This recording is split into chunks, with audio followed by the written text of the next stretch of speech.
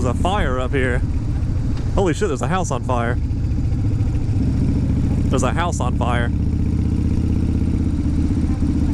There's a house on fire. A house on fire. Okay, I know I had to say it like 5 times though, so I figured, hey, if I slow down and just say it really slowly, she might understand what I'm saying. Let's pull over and check this Bigfoot out. Hey, check it out. It's a Bigfoot dick in a box. It's a Bigfoot dick in a box. All the fucking family of Sasquatches. What is this, Cooper's Corner? A little bit of everything. I've been wanting to check this place out, but they're never open whenever I come by. Free child safe seat check, or child safety seat check. Got a bunch of old garage signs. There's a T-Rex over there. That's pretty cool. There's a bunch of street signs. Got some firewood. Cool motor. Hours, Thursday to Saturday, 10 to 6, and Sunday, 1 to 6. I might have to come by here one day. They got some cool shit in there, looks like. I like all these old street signs and stuff. The SO street signs, Sunbeam Bread, Golf. That's pretty cool. I've seen their Bigfoot creatures out here. They're big cutouts the past few weeks since they've had this place open. I think they've been here like a month or 2 by now. But I keep seeing this one right here with a shit. This fucking gravel right here. I'm sliding in it. This one right here. I keep seeing it, and every time I see it, I think Bigfoot dick in a box. My dick in a mailbox. But yeah, every time I see that, I sing fucking Lonely Island and Justin Timberlake. This shit's hilarious. All right, let's see if we can go here. As soon as these cars go by. Good God, of course, now that I want to go, the sun's freaking beating down on me, and every single car is just chilling. I hope my camera's angled right. I really hope so. I did some changes to the GoPro. The back little mounting loop on the back door of the GoPro I cut off because it was in the way. And I have it mounted to the bottom of the GoPro, so I didn't need it. And now I don't know if I have it tilted back far enough or too far or what, but we'll figure it out. It's denial and error. Whenever I figure it out, I always take, or I need to. I don't always, but I've always thought about taking like a whiteout marker or like a, you know, some whiteout or whatever, and leaving a little mark. That way I can line it up every time. But we'll see. But what's up, ladies and genitalia? No longer Cruiser Bruiser here. I'm sure that you've noticed when you see this video posted that it is not under the Cruiser Bruiser name anymore. So I will go into a little bit of detail about that and why I changed my name. So if you haven't noticed, now my name on YouTube is Heshermoto. It may stay Heshermoto, it may not. I also have some other names that I'm kind of just floating around in my old dome up here. I was also thinking of like Hesher Rides. That way, I mean, obviously Hesher ends in R, you know, and I can do like a Hesher Rides and end Hesher in the backwards R, and then Rides and the forwards R, and kind of like combine them together, make it all like one word, Hesher Rides. I don't know. That's just ideas I have floating in my head. But yeah, let me know what you guys think of the name change. You know, if you guys like the new name. If you don't, if you like my old name, Cruiser Bruiser, that's cool too. But I'll tell you a little bit about why I'm changing the name and giving the channel a little rebranding here. So for one is as you've noticed, you know, over past couple of videos, you know, that I've been talking about, you know, the Harley and everything, and how I'm, you know, kind of moved on to a point to where I'm just ready to ride something different. I listed the Dyna for sale. I didn't really get many hits with it because the market with Dynas is just so saturated right now that it's fucking hard as shit to sell a Harley right now. At least for a decent amount, and actually get your money's worth out of it.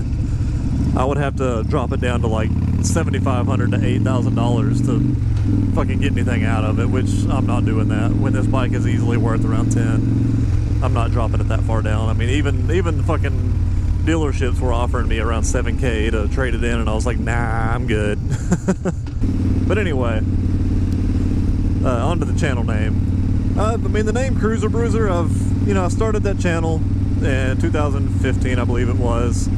Started the name and everything. I started this channel technically, but yeah, I started the name Cruiser Bruiser in 2015. It was just kind of a quick spur of the moment channel name. I was like, yeah, that sounds cool. I like beer and I ride cruisers. But now that I'm, you know, going to be moving on from cruisers, I mean, I'm still going to have this for now at least. I've actually put some new shocks on it. I put some Legends Revo shocks on it, so rides a little bit better. I got the Saddleman seat. What is all this? There's like a bunch of gravel and just random shit in the road up through here. Like, it's not even little patches, it's everywhere. The entire road's covered in it. But anyway. So yeah, leave me down in the comments, you know, put me some opinions down there on what you guys think. If you think it's a good channel name, if it's a shitty channel name, if I should just go back to Cruiser Bruiser. You know, whatever. Just let me know in the comments. You can tell me, be honest with me. Honestly, not a lot of people have been watching these videos lately, and I don't really blame them, I suck. I'm not the world's greatest moto vlogger. But yeah, you can leave down in the comments whether or not you like the name. But on from that, we're gonna go cruise around out here. We just went through the whopping gigantic downtown of Chickamauga, Georgia. We're gonna head up the road. We're just gonna do some cruising and kind of shoot the shit. Something just hit me in the leg. Let's go take a look at the coke ovens real quick. Haven't been through here in forever. There's actually a geocache out here that me and my wife came and found one time. She's found it plenty of times in the past, because she used a geocache all the time, like years ago. But I never really started geocaching or anything until she started geocaching, or until she, you know, had me geocache with her. Well, let's walk around the coke ovens and see what's up over here. But here's the coke ovens.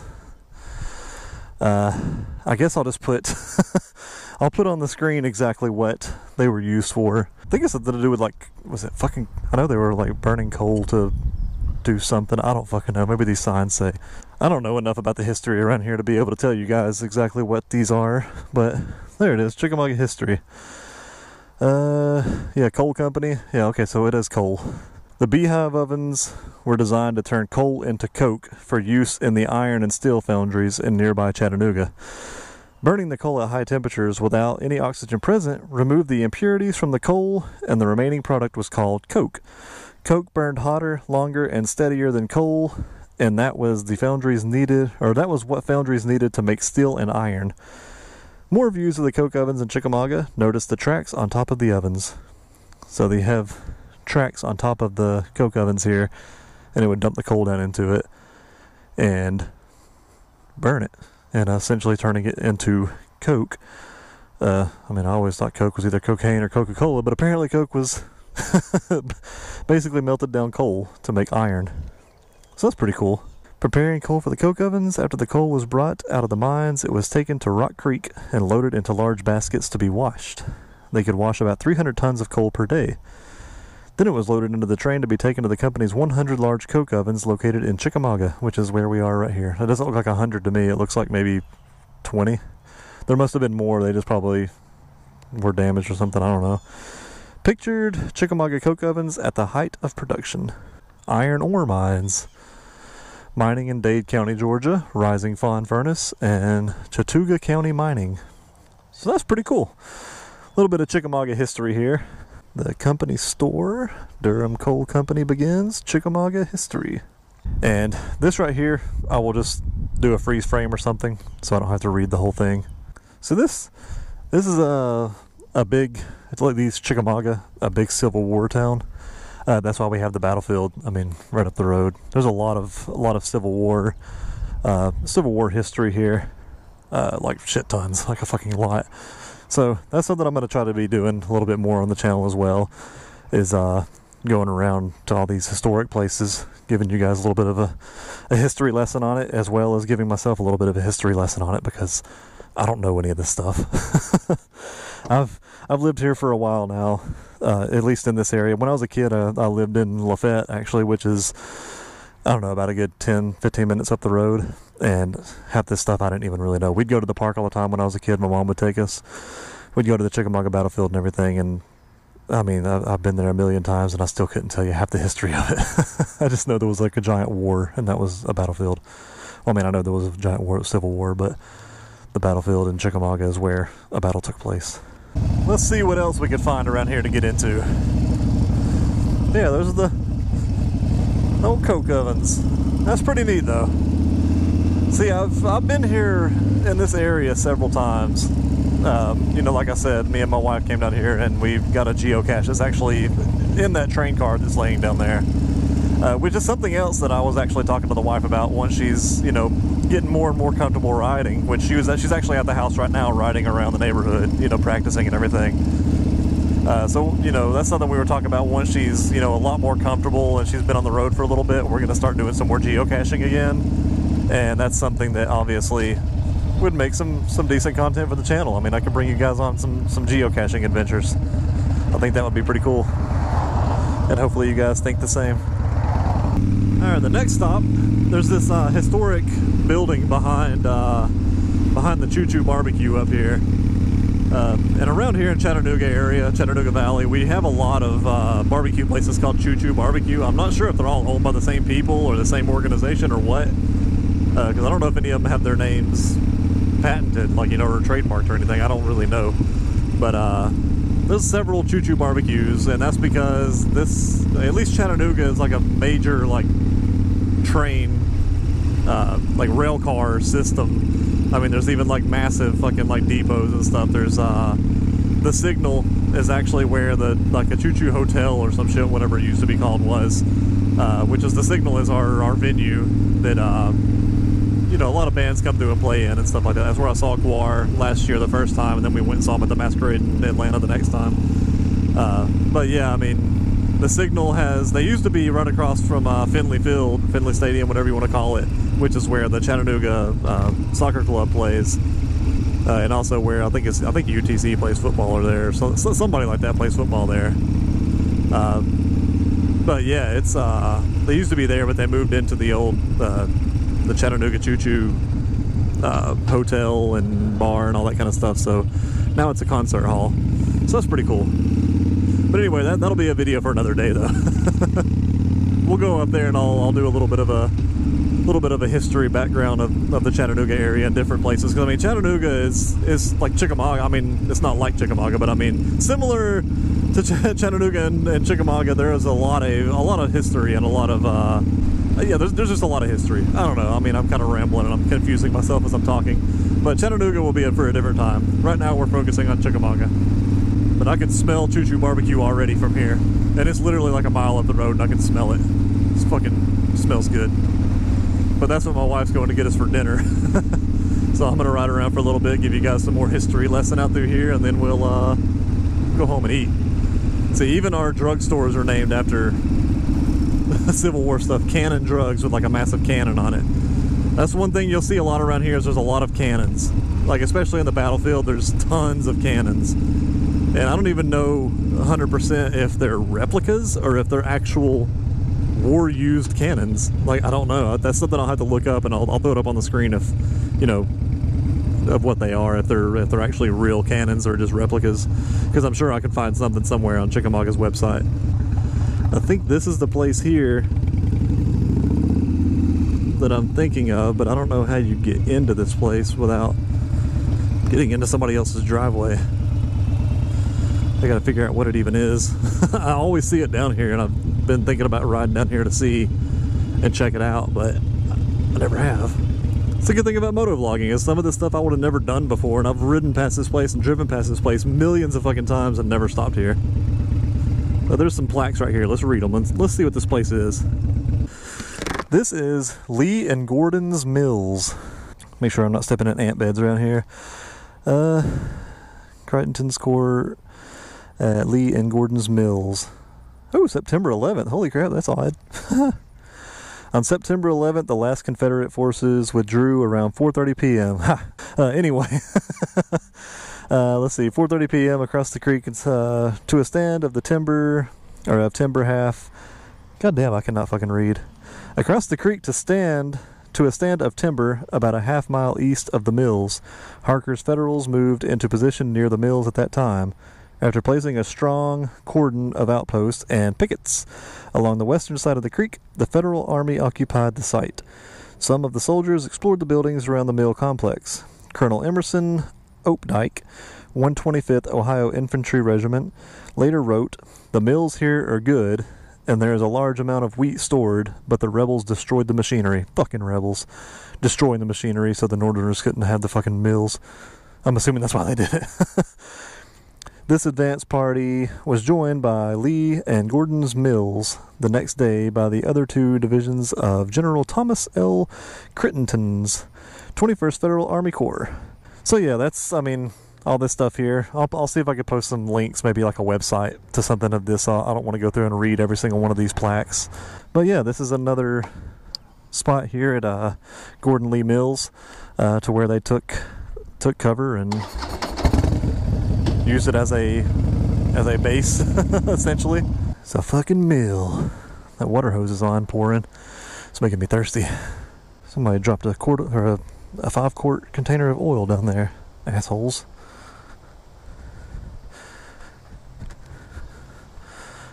Well, look at this. I didn't know there was a waterfall back here. What the fuck? Oh my god. Yeah, I'm walking around to the other side here in a second. Well, this is cool as shit, dude. I never knew this was down here.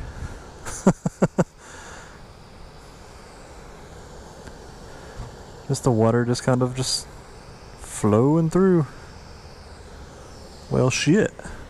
Let's go around to the other side. Lee and Gordon's Mills. First general store established in 1857. So I'm sure you guys have seen some of my older videos where I went to Prater's Mill and they had the same type of crank system to open the dam and all that good stuff. So, very similar to this. Well, that's just cool, man. There's a whole ass creek with a damn waterfall coming through here. I had no clue this was fucking here. I don't know how sturdy this bridge is. It feels pretty sturdy to me.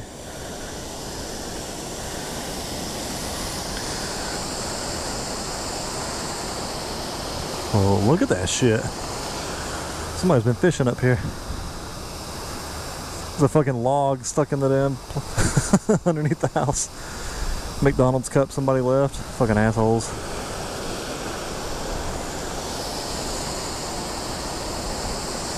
You see where all, like, when it storms real bad and all the trees come through and fall off. All the branches and everything, they're all washed up against the side of the house. All the trees over here that are just been kind of stuck. Basically making its own dam. Well, that's just fucking cool, man. It's crazy how much you can live in a little area and never realize this stuff is fucking here. Shows how much I need to get out and explore, and that's what I was talking about, man. I mean, like I used to do back in the day, I used to come out and explore like this all the time. They even have a camera on the side of the building right here. I guess people coming out here and fucking and stuff. Wouldn't doubt it. People get busted coming out here and banging, doing drugs. Which honestly, if you want to come out here and smoke a J, I mean, who gives a shit, honestly. There's a lot more, there's a lot worse you could be doing than to come out to a cool area with a waterfall and soothing sounds of just running water. There's a lot worse you could be doing out there than coming out here and just smoking a doobie with your friend. Like, come on now. But yeah, I know I sound probably like an idiot when I talk about this stuff because it's been a long time since I've really looked into it. So, yeah, the description, I'll put some information down there about the places we visited today. And, you know, anything that I got wrong, anything that I said, feel free to correct me in the comments if you want me to. I'll also pop up on the screen, and like anytime I say something wrong or anything, I'll try to correct myself in post or in editing. But I'll try to correct myself on all that kind of stuff because I know I probably sound like an idiot. We're gonna go down this way. Ooh, they're doing. Oh shit! I'm gonna pull in over here. Holy fuck! The Huddle House has a bunch of old cars out there right now. Fuck yeah, dude! Let's do a big old U-turn, right, y'all? We're gonna go over here to the Huddle House. Ooh. Look at Bel Air.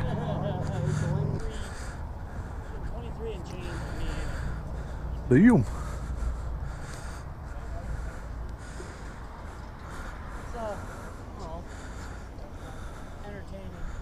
Nice. Oh shit, the Nova.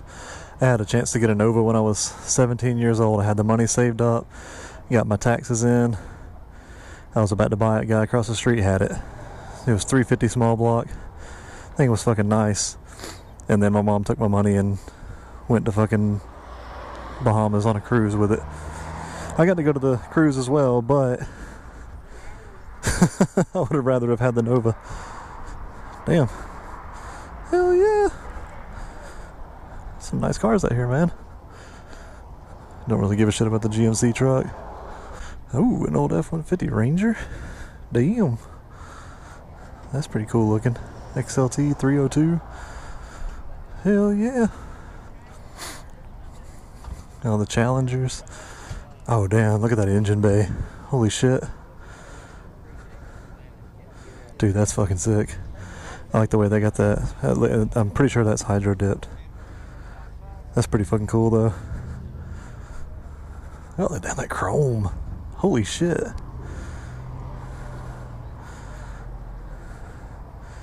Air Raid. Fucking chrome, dude.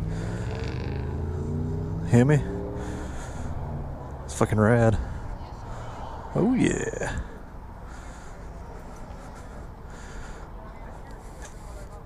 Fuck yeah, dude. That's cool as shit. They got the radio in the back with the Bel Air. Bel Air radio. Fuck yeah, dude. That one car over there is a Cuda. The Challenger. Big redneck truck. Ooh, Ferrari. Holy shit. That's cool looking.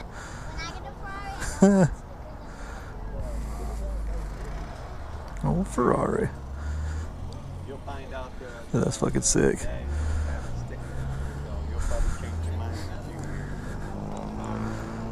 Oh shit. Where's Dean? Damn.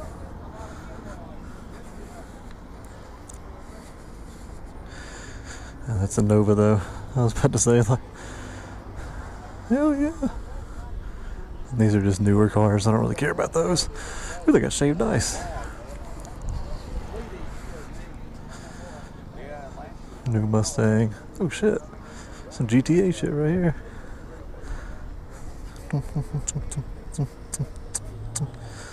Hell yeah. Bonnie and Clyde.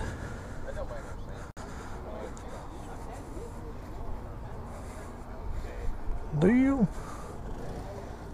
That's fucking cool. Fuck yeah. Hyundai. They got plastic dip, or not plastic dip, but hydro dipped as well. Fuck yeah.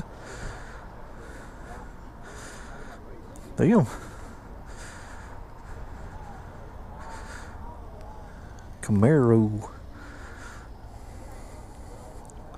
A couple of them around here. Let's get the drag. Drag rear end. That's something else I need to do sometime soon. Is I need to go up to Brainerd, which is not far from where I live. It's only like maybe 15 minutes, something like that. Go to the Brainerd drag strip, and go up there and watch some races.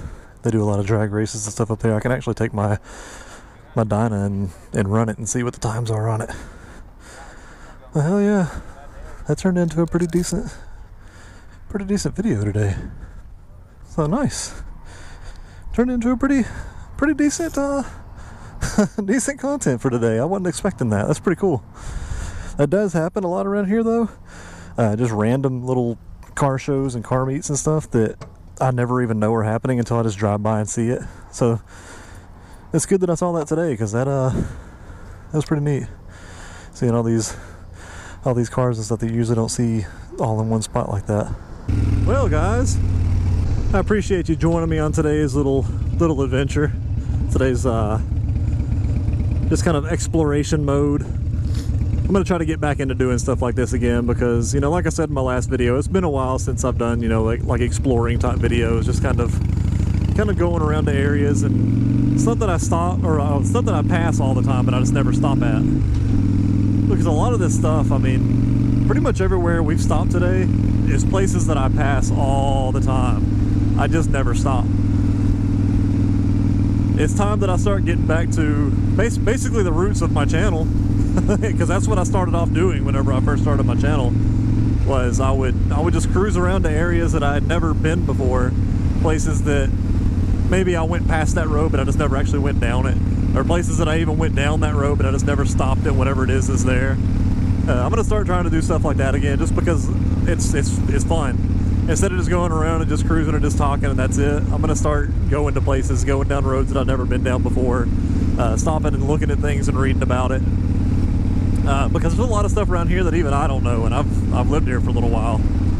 So it's about time to start focusing on doing stuff like that. So, I mean, I've been gone for a couple hours so far. I've seen a lot of stuff and read a lot of things that maybe I mean, hell, I know you guys probably didn't know it, but hell, I didn't even know it.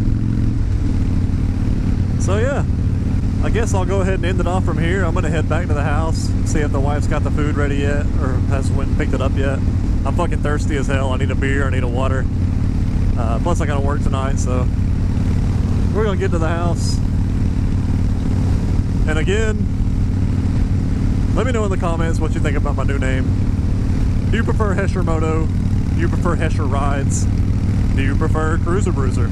Just let me know down in the comments. I mean, hell, I'll read it. I'll reply to it. I'll take into consideration. But anyway, guys, don't forget to like and subscribe. Tell your friends. And as always, have a nice day. Bigfoot dick in a mailbox.